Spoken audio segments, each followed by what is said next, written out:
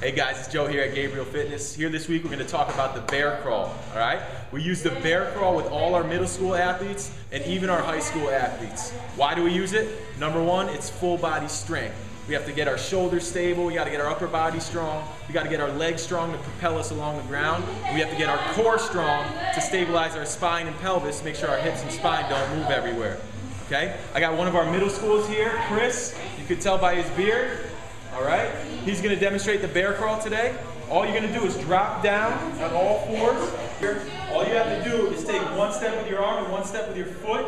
Make sure it's opposite arm, opposite leg. You got to use both sides of the brain here to move the body simultaneously at the same time. You see a lot of kids who like to step with the same arm and same leg at the same time. So he's going nice and slow. Make sure his hips and low back stay nice and flat. You don't want the hips moving side to side. You're going to go about 5 steps on each side, and then to develop some athleticism, you're going to fire off the ground nice and quick and sprint away. There you go.